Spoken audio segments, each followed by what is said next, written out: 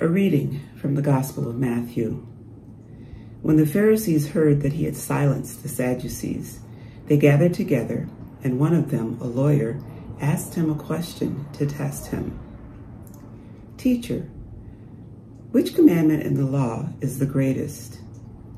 He said to him, "You shall love the Lord your God with all your heart, and with all your soul, and with all your mind. This is the greatest and first commandment.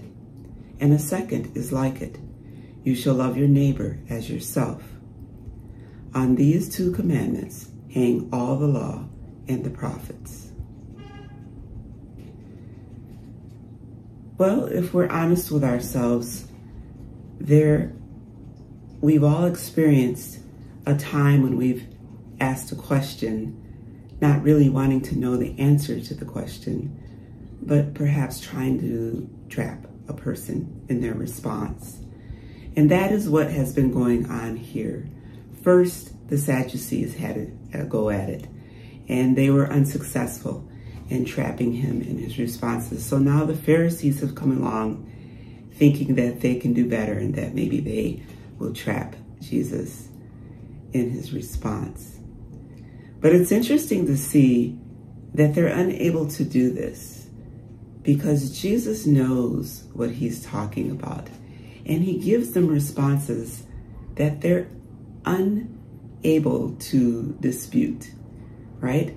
He talks about loving God with all your heart and all your mind and all your soul. And he talks about loving our neighbors as ourselves.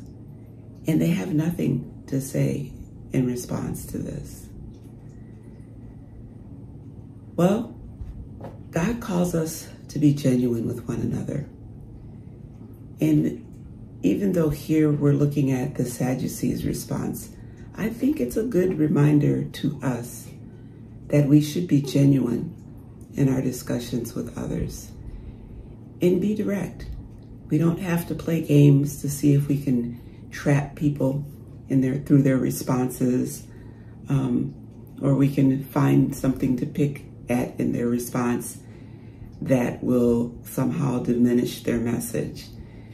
Let us be genuine through and through in our communication with one another. And if we have something we want to say or something that we want to know, let us go about that directly rather than playing games with people and trying to trap them to see if we can trap them in their response. It's sad to me that these religious leaders had one goal in mind, and that was to trap Jesus. Had they listened and allowed his messages to sink into their hearts, they would have triumphed in a way they could have never imagined. But instead, they judged him negatively from the first, and anything he said to them, they sort of heard through a filter, looking for those parts of it that they could tear down or use as evidence to accuse him. So let's take a lesson from that. Let us not be the type of people who do that, but let us be genuine in our discussions so that we are building up and encouraging and adding genuine knowledge to ourselves that can be used for us to move forward. Let us lay our hearts before God and do all that we can to follow Jesus genuinely. Amen.